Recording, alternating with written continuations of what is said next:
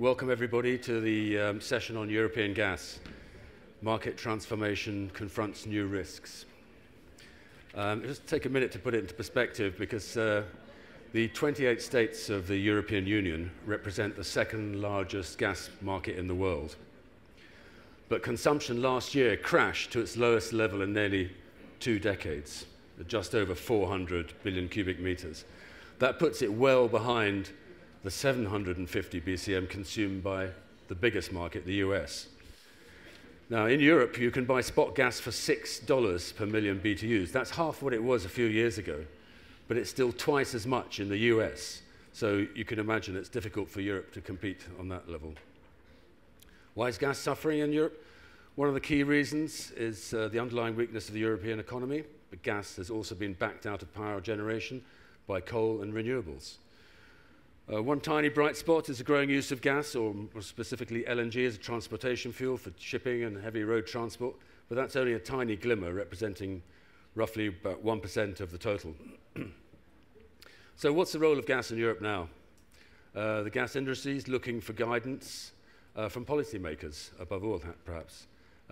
Maybe the climate talks in Paris in December will provide some answers.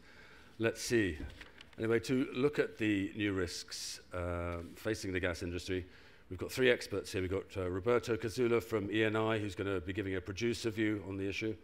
I've got Gertjan Lankhorst from GasTerra, who's going to be looking perhaps at what's needed to rejuvenate the sector, what sort of guidance could become from the policymakers. And we've got Mehmet Ogutcu from Global Resources Partnership, who's going to be sort of examining the EU's policy on commitment to energy security. So thank you. Roberto, the floor is yours. Yeah. Thank you. Good afternoon to everybody. Thanks for inviting ENI and myself to this panel. As you said, I will give you the ENI perspective, as we are not only a Mediterranean and European gas leader, but also a major worldwide gas producer. And I will stick to this side of the story as the commercial insight, possible commercial insights that could be possibly delivered by my distinguished co-panelists are much greater than what I have to offer. So before we look forward, I think it's useful to look back at the context of the European gas demand by focusing on 2 points. Firstly, the key word over the past 7 years or so has been contraction. Means that since 2008, the European gas demand has fallen by about 20%, down to 420 billion cubic meter in 2014. Secondly, today's energy mix is unsustainable. Coal power generation accounts for almost 80% of total power emissions. And we know that this imbalance is mainly due to the difference in price between gas and coal. So why do I mention this? Well, you know that in a couple of months in Paris, COP21 will likely enforce new objectives to ensure that the 2 degrees Celsius temperature is respected. And this is where the gas comes in. As we know, toward a low-carbon future, we think that renewables will certainly play a major role, but gas must be the bridge to help us to satisfy both demand and environmental policy. So let us now turn to talk about Europe gas supply over the last 60 years and how it looks today. Historically, domestic gas production has come from the Netherlands, Norway, UK, with major imports from Russia and North Africa. Well, these main areas of supply created segregated market regions and associated corridors such as Eastern, Continental, Southern Europe. This means that today the gas flows run from east to west, from north to south, with major limitations in where the gas exactly is needed. Think about the difficulty in moving gas from Spain to France, or even from Italy to Central Europe. So it is the right time now to push for a new European regulatory framework able to turn this 28 gas market into a single one through the development of interconnection and reverse flow mechanism. The idea of integration has been debated at European level for a while now, but we think that we need a stronger commitment to push at policy level toward a very reachable goal. And here the keystone is diversification of supply. But how? Well, we have to say that interconnection can reinforce internal strength, but what about a more solid south-north corridor? At Eni, we think that Africa must play an important role. Better connectivity between Europe and Africa can create synergies where Europe's technologies and investment underpin African development. Africa can look at Europe as a stable market for its resources, and Europe can receive safe supply flows. The Mediterranean could be the first building block because of its potential in North Africa, in Eastern Mediterranean. I would also add the Central Asia, thus bringing new volume of gas into the picture, both via pipe and via LNG. So commitment and strong cooperation between the two continents on this specific corridor can certainly pave the way to a sustainable and virtuous cycle with a very positive effect on a geopolitical situation. This is what at Eni we think is a viable and sustainable way forward. That's my message. Thank you, Roberto. Great. Gertjan, if I can just turn to you next. We've got the Paris talks coming up, and you've got a good feeling for what the industry is looking for. If you can say something on that. Yeah, sure. Thank you. I'd like to comment on that, but also on a more general outlook on what European gas demand might do in the future. I think I can echo a lot of what Roberto has already said. I agree with all the remarks you made, but to put it all in a slightly different perspective, I think European gas demand growth, the potential for that, supply diversification, and also shifting geopolitics, it all depends a lot, the success of the gas market in Europe, on how the political attitude in Brussels will be. Let me explain that. In the short run, the signs for the European gas demand are not hopeful. The renewable energy is heavily subsidized, coal is very cheap, so gas is relatively too expensive. The carbon pricing system, the ETS, doesn't help at the moment. And moreover, there are European and national policies aimed at reducing gas demand for heating. It remains to be seen how successful this will be, but it doesn't favor gas demand. On the other hand, there's reason for optimism. If we take the 2 degrees Celsius maximum increase of temperature seriously, if Paris is a success, if a rapid reduction of CO2 emissions is deemed necessary, then the best option is gas. And that is a fuel that can play a vital role in the future of the European energy mix. Not only, I stress that, by replacing coal in the power production, but also because gas offers significant opportunities for energy efficiency, for energy saving. It was mentioned in the last panel as well. When you use it in modern appliances, gas can really deliver quick wins. We know it, but it's not so clear to the public out there. I would like to see the European Commission not being ambivalent about the future role of gas. But the problem is the image of gas in Europe. Despite all of our gas advocacy efforts, all of our, I mean the gas industry in Europe, we have done tremendously much the past years to advocate for gas, but we are not very successful. Reasons for that: fear by the people in Europe of dependency on Russia, the dirty image of shale gas, and in my own country, in the Netherlands, also the earthquakes that are a result of gas production and that have caused damage to 60,000 houses by now already. Therefore, it is for politicians at the moment very attractive to say, or even to believe, that we can do without gas within 20 to 35 years. We may be sure that it's not realistic, but it's a message that does it very well with the voters.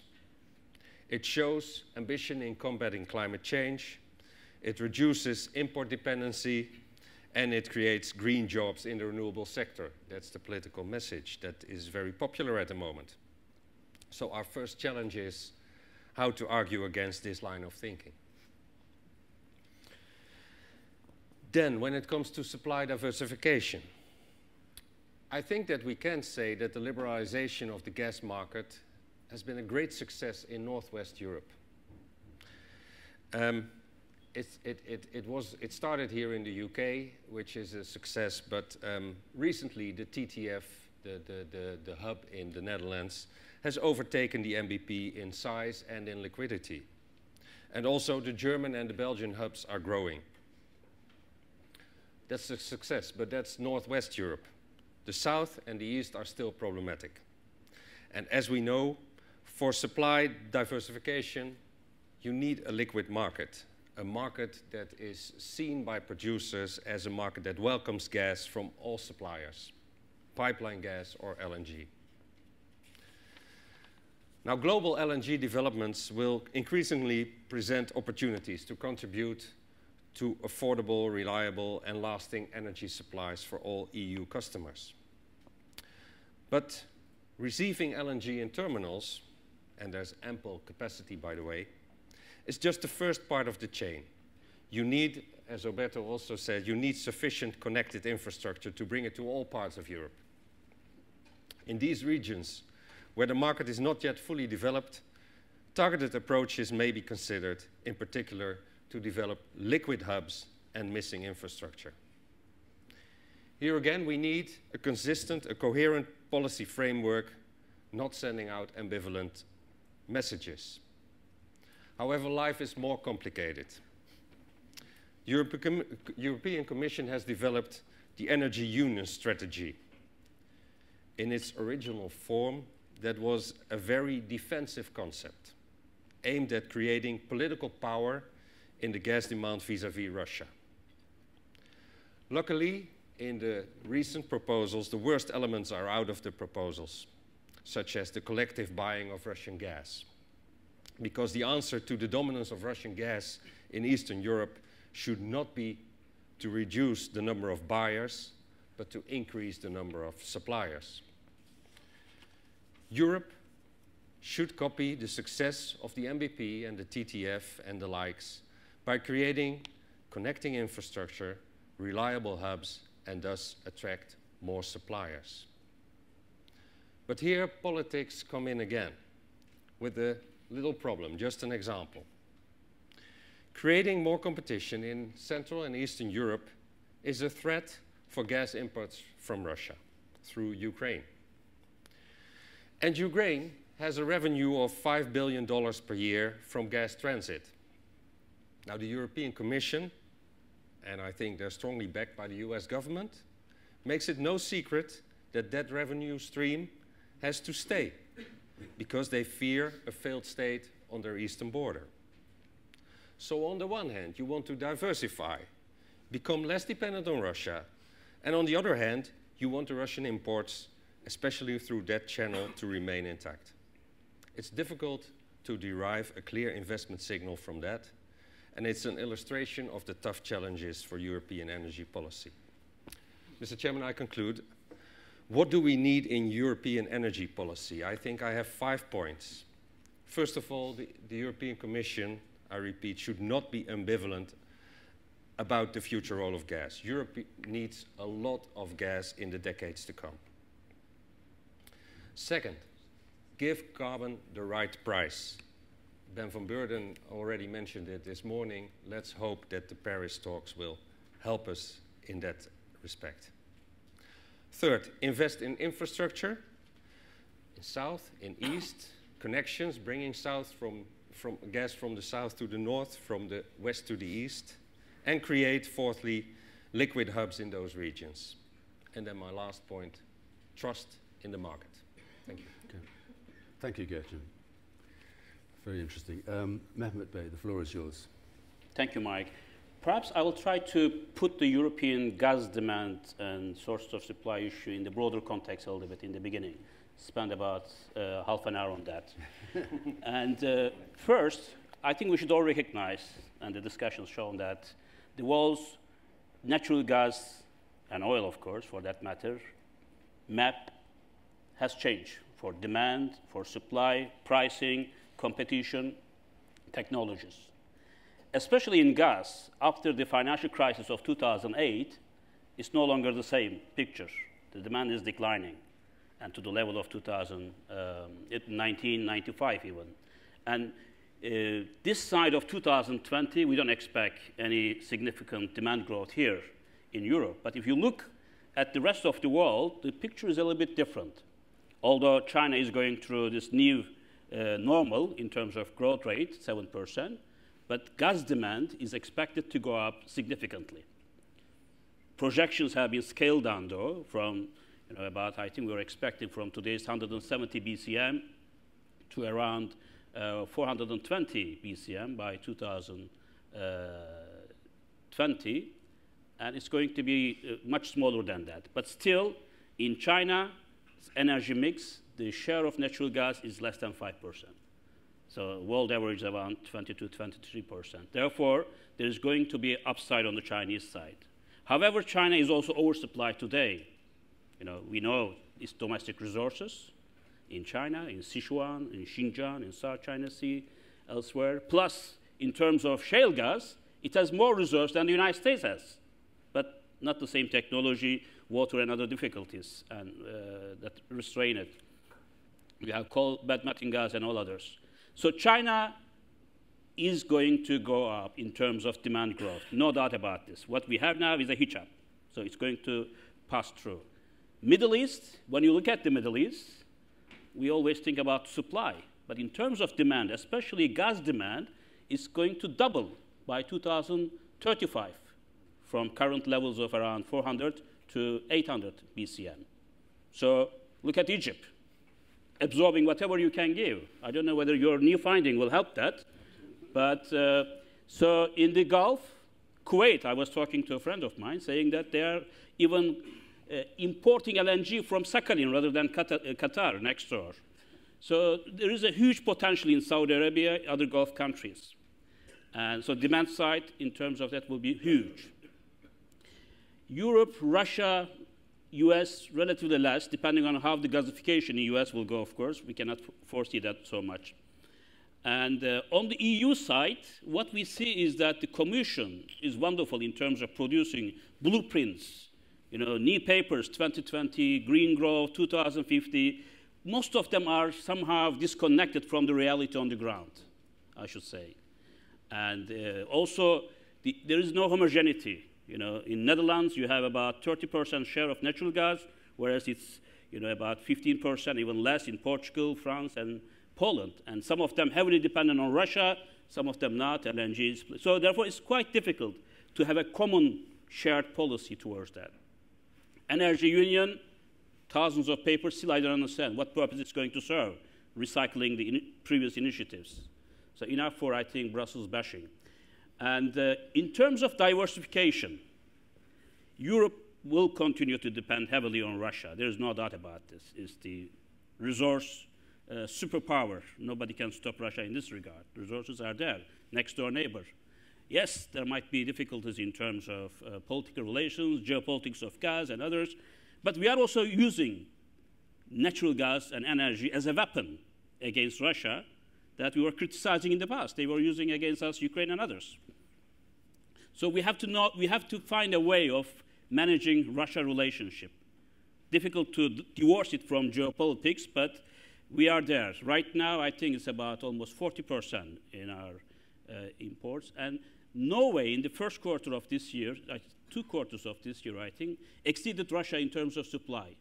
So Norway also will continue to be a very reliable, energy security-wise, sound supplier to European Union markets. And then North Africa, so its share around 22%. If Algeria can get its acts into order, and Libya, of course, to Spain, France, and Italy perhaps, there will be more sustainable flows. What will happen in East Med, we don't know, because of the big ticket capital projects have been put on the hold. Whether Leviathan will take off, they can't take a FID because of the lack of funds and geological and geopolitical problems. And what will happen in Cyprus, LNG project didn't work, and now a pipeline to Egypt, to Ogutcu, may not work as well because of the new discovery. And so, but East Med is there as a potential supply source. At some point, when the price is right, when all these difficulties have been overcome, it might happen. Then we have Iraq, especially Kurdish region of Iraq, where the production is expected to start from 2019, initially 4 BCM, but gradually going to 10 BCM. And the Kurds have a very strong gas agenda now. They want to push this forward. The resources are there. Off-taker is Turkey, which will be receiving it at a fraction of the cost that we pay to Iran, Russia, and Azerbaijan. Therefore, it is one of the important sources for Turkey. Iran, we discuss it. Of course, it is among the world's largest hydrocarbon resources, but how are you going to mobilize it, especially production? Most of the production is in the south parts, and bring it to the Western markets, northwest through Turkey. You need huge infrastructure to be built for that. It's not going to happen soon. They might perhaps provide a little bit more than what they provide, 10 BCM right now, another perhaps 3-4 BCM to Turkey if the price is right. And it will go probably initially to Pakistan and India, because TAPI, the pipe dream, is not going to work, it seems, under the current circumstances. Central Asia is the gas tank of that part of the world. Turkmenistan has the 4th largest reserves in the world, but it's stranded. And Russia cut back most of its intake to 4 or 5 BCM only now, from 75 BCM in the past. So China has received, over the past 6 years, about 125 BCM of gas, and they are ready to receive more, if things go well, of course. Kazakhstan would like to add to that. And so east of Baku, forget about the West. There is no US, there is no EU, except some of our companies. It's China and Russia firing the shots there, and China will be linking its a landmark. It's the Xinjiang region all the way through Central Asia to Turkey and Southeast Europe through this One Belt, One Road initiative, Silk Road. So it's going to be another game changer for the region in many ways. A few words, perhaps, if I may, about the southern. Yeah, you've just been to Mehmet. You come back from St. Petersburg, where last week I think they had the gas forum. Do you think that how are sanctions against Russia affecting their relationship with the European market Well, Russia has been affected more by sanctions than the decline in oil prices. Definitely. About losses around, I think, $80 billion last year from the sanctions, and 40 from the decline in oil prices. And gas prices is still, they are benefiting a lot from the gas hub pricing, not the oil index pricing. This is another, I think, important thing. Pricing mechanism will be changing. In Russia, there is a significant problem domestically, because Gazprom has to compete now with Rosneft, as well as independents like Novatek. increasing their production, but they don't have the license to export yet. But it will come, probably, because Putin is sending now Gazprom to St. Petersburg. They will be relocating there and paying their taxes there. Out of sight might be out of mind. So we shall see how it's going to work. But Russia definitely is revising its business strategy, gas business strategy, vis-à-vis Europe, Turkey, the second largest buyer of Russian gas in the world, as well as Asia-Pacific, especially China. This project they signed with China, 38 BCM of gas. And you know, I was a diplomat in Beijing back in 1989. Whenever I asked CNPC when it's going to be finalized, they always told me that 95%, we are there. We'll sign soon. Since then, it's been going on. Now, 99%. This 1% still about pricing. So the right pricing, also not to be captive provider of gas only to one market. So, but of course, Russia will be spending a lot of efforts on the Asian side, not only China, Korea, and Japan as well. It's also a healthy situation for the global markets. I will say a few words about the Turkish stream, perhaps, if I may. This has become quite headlines recently. Putin decided to kill South Stream, realizing that it's not going to fly in Ankara back in December 2014. Instead, he reincarnated it as Turkish Stream, as a music Turkish ears. We'll make you a gas hub, and the price will be also better. And since then, negotiations are going on. Russians are pushing a lot of pressure on Ankara to sign up this as quickly as possible, intergovernmental agreement and all of that. But Turks are moving a little bit prudently, given their past experience in terms of take-or-pay contracts. And 63 BCM is not easy to absorb. Turks will be getting about 14 BCM that they normally get through Ukraine. This is direct from Russia. That's good. This is the first leg. It will work. But other 3 legs will be very difficult unless you have an agreement between European Union, Greece, Turkey, and Russia. And EU is not looking at looking at it skeptically. And I think one key issue from the Russian point of view is that Ukraine has become a serious risk that they cannot mitigate, especially after what happened in Crimea, eastern Ukraine. Therefore, they want to phase out Ukraine altogether. Turkey, then Nord Stream 2, which will increase the capacity to around, I think, 110 BCM. This is huge volume. And, but whether the Turkish leg will work or not, still yet to be seen. Yeah. And Poland, Ukraine, you cannot write it off because it has about 35 BCM of storage capacity, pumping stations. It's a market in itself. Sure. Therefore, I think what we are going to see over the next few years in terms of juggling, geopolitics, markets, pricing, investment, will be quite interesting to watch. Sure. Sure. Well, this issue of European diversification of supplies is a key one, obviously. And Roberto, I was also wondering, what's your feeling about, is that desire by the EU to diversify its supply away from Russia, is that reflected, do you think, in the company boardrooms in Western Europe? Well, Russia is a long-term gas supplier, so is there and will be there also for many years, simply also because from the commercial point of view, they have a long-term contract. I think that the debate should not be Russian gas, yes or no. The debate should be how to integrate the supply coming from Russia, and then sure. Clearly are important for Europe.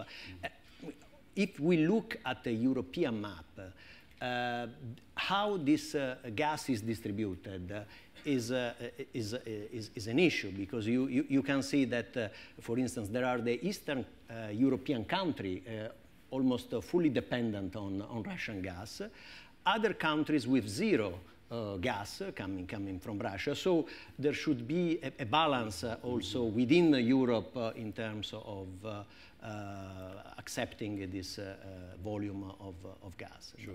What's your view on Nord Stream 2, this new pipeline that we just heard mentioned, which is, it's, it comes in direct from Russia under the Baltic Sea to Germany, so it's not governed by any EU rules. But it's being opposed by some of the East European states, like Ukraine, for example, saying it's going to rob them of some vital transit fees. You know, as a company, we preferred to focus on E&P sector than being part of new transportation systems. So I prefer not to go. Okay, yeah. I mean, do you think that Nord Stream 2 has some answers for Europe, for the European market? Well, it's an alternative route of supply for Russian gas to Europe. And I think the fact that the Russians are still investing in new infrastructure that brings gas to Europe shows that they believe that there will be a market for gas in Europe. That's the first very important signal. And I think it would be important also that the politicians in Brussels realize that and show that they also have an interest in having more gas for Europe. Well, then all the political things around it, whether it is a competition for the transit through the Ukraine and so on, I already mentioned some about it. It's higher politics. I'm afraid I cannot participate in that. Yeah. You mentioned in your speech earlier, your remarks earlier, that you know you'd be looking, that the industry would be looking for guidance from the EU policymakers, perhaps after the Paris talks. And but I was wondering, what sort of, in the absence of any moves from the policymakers, what can companies in the industry in Europe do to encourage greater gas themselves, greater gas use? Well, I think what we must do is to continue our efforts in gas advocacy and not only say that we have the cleaner and the flexible and so on fuel, but also have a different approach in the dialogue with society. We must make a dialogue of it, not just us saying we are good, but asking the people, well, what is the problem with our product? What can we do about that? How can we help you? How can you help us? What is the proper place for gas in that fuel mix that we will have in the next decades? And if you show to the people that gas provides so many ways of helping the renewables to get their place in the mix by their flexibility. And that's not only flexibility on a macro level with the power plants that have to compensate for wind energy that's not there, but also at the decentral level where people have their solar panels and the fluctuation in the solar energy now has to be adapted by the electricity grid. We have very many houses that not only have a connection to the electricity grid, but also to the gas grid, with a huge capacity. The capacity of the gas grid is much higher in energy terms than the capacity of the electricity grid. So if we have the right appliances, hybrid heat pumps, that help to compensate for that imbalance on the decentral level, we save not only a lot of money that has to be invested otherwise in new electricity grids, but we also save a lot of energy, and I think that this is something that is not realized by policymakers who think in either all electric or fossil, and that's not the right way of thinking. Very briefly, we've talked about how the market's come down. Have we, in your opinion, reached a bottom yet? Is there any way up from here? I'm afraid no. I'm afraid there's these efforts to get gas out of the heating area are very strong, not only in Brussels but also in some of the capitals. On the other hand, this is a very inelastic segment. It will take a long time before you change the whole built environment from gas to electricity. I don't think it will work that fast, and it will be extremely expensive. And we will be able to show to society that a more cost-effective approach can be realized by using gas. Sure. Great, thank you. Mehmet Bey, I'd just would like to release some time for questions, but I'd like to ask you, we've got another big event coming up in less than a month. It's the 1st of November. It's a new election in Turkey after they had some inconclusive elections back in June, and they're holding them again. And Turkey has emerged as a pivotal nation for European gas supply, whether it's coming from the Caspian, from Azerbaijan, potentially one day Turkmenistan, as you mentioned, northern Iraq, Kurdistan, Iran one day too, Eastern Med, and of course Russian gas comes through Turkey too. So it's a pivotal nation with a pivotal relationship between EU and how they balance that with the Russians. 1st of November, what's your view on how that could shape up, and will it have a bearing on the European gas market, do you think? Well, let me first establish a link between 1st November Turkish election and the competitiveness in gas. The latter is, I just want to add to you that I think when we look at gas, we have to bear in mind competitiveness as well, because in US and Europe and Japan, when you look at the prices, 3 different sets of prices, which affect significantly our companies' competitiveness. That's the reason we are a little bit annoyed by how European Commission is handling these issues without any regard to the competitiveness of our industries and also the prices. And so that's an important issue to bear in mind, because some of the European industries are being relocated now to US because of the regasification of the economy there and the cheaper gas prices. Coming to Turkey, I think energy is always high on top of Turkish political agenda, because we depend 98% in natural gas, 93% in petroleum oil on imports. And that's the reason why we consider it as a national security matter. It's not a simple commodity for Turkey. It is handled that way. The liberalization is somehow held back. It's not moving as fast as we hope. And the government composition will change after the 1st November election. Yeah. Most likely that we will not have a single-party government led by AKP and our executive imperial president. And we will probably have a coalition government coming to the picture, because since June, nothing has changed, more or less the same configuration, unless something that we don't foresee. But the geopolitical tension around us, especially in Syria, what's happening in Syria, more than 2 million refugees in Turkey, Russian airplanes entering Turkish airspace, Iranian soldiers getting into Syria, and tension in Black Sea with Russia.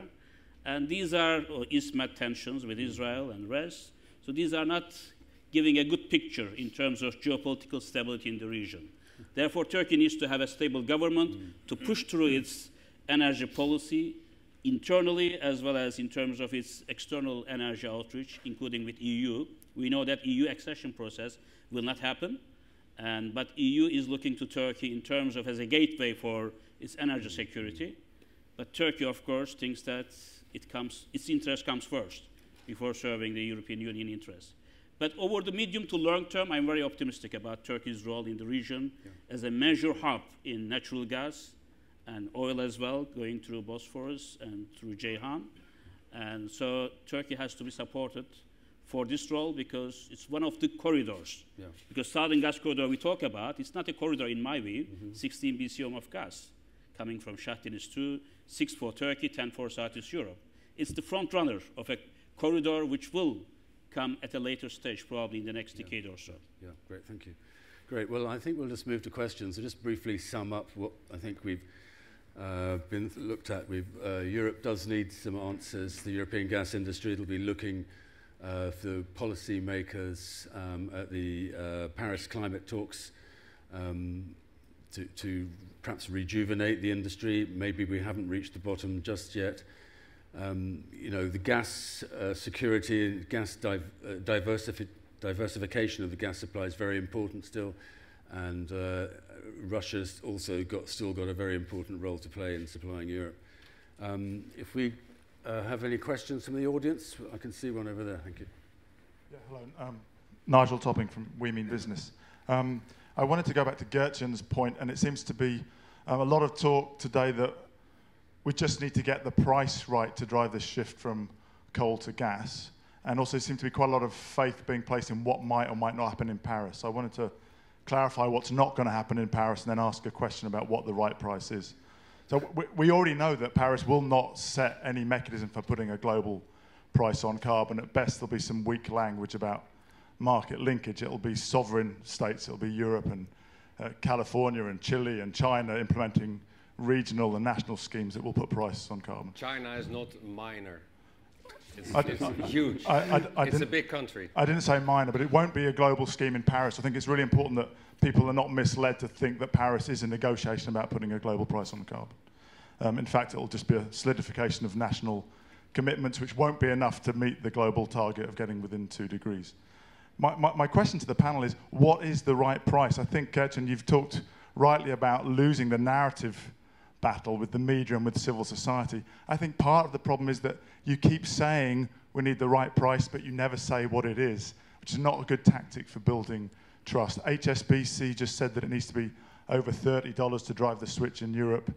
BHP Billiton now publishing their 2-degree scenario, saying it'll need to be $50 for a smooth transition, $80 for a delayed policy move, and then a hike. So it'd be really interesting to hear what the panel think the price needs to be to drive the switch from coal to gas in Europe and in other jurisdictions around the world. And I think that's going to be an important thing for you to get used to talking about to build the credibility that you talk about needing to win. Well, I think that in my capacity as president of Eurogas, we have talked about a CO2 price of 50, 60 euros per ton. And I think that is what you need to compensate for the price differential that we see today between coal and gas, to make gas attractive to burn it in power stations.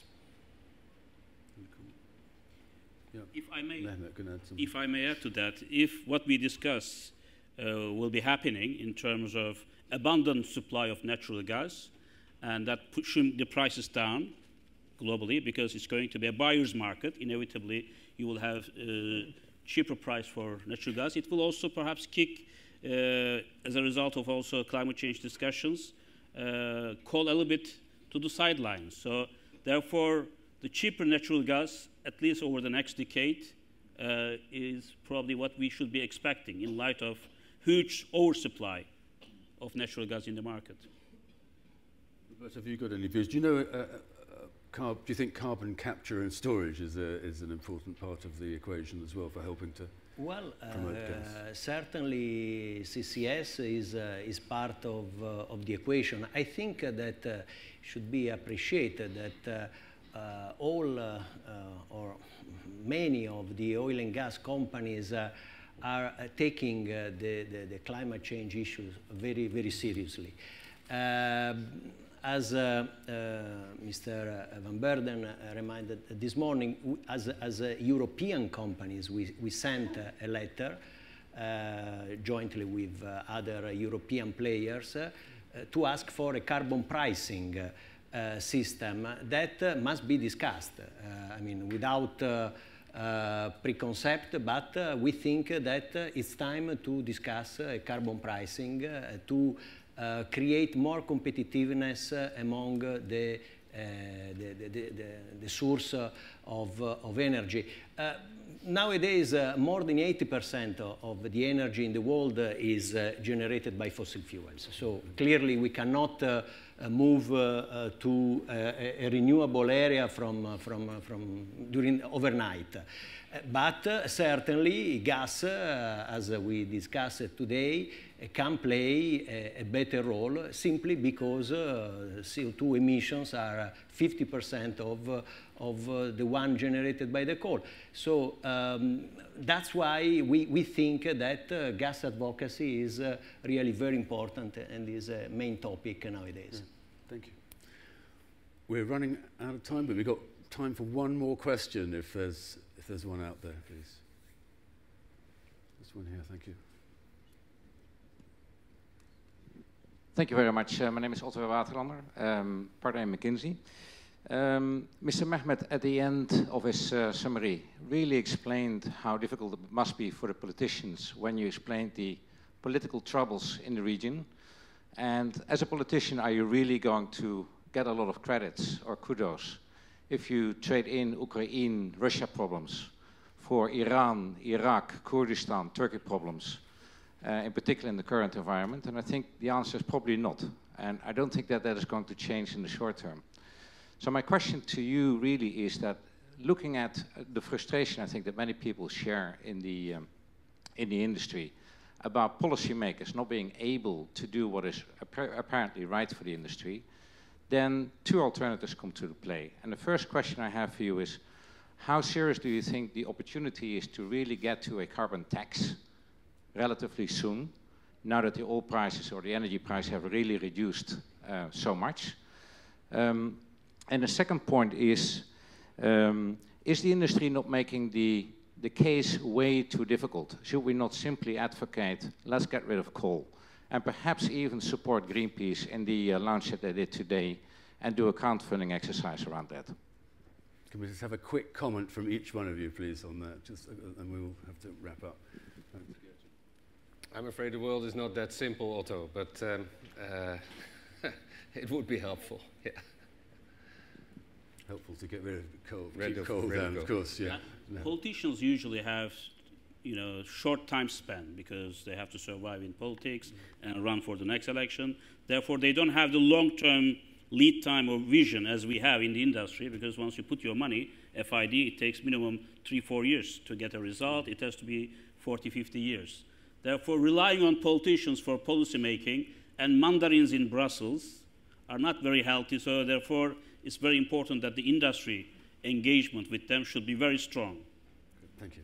Roberto. Well, just the hope that apart from objectives in Paris or in any other venue, we will see also as an industry plans, concrete plans to achieve these objectives, because otherwise it's too simple to fix limits, thresholds, and then leave into the industry the way how to reach it. So I think that this is a main comment. Great.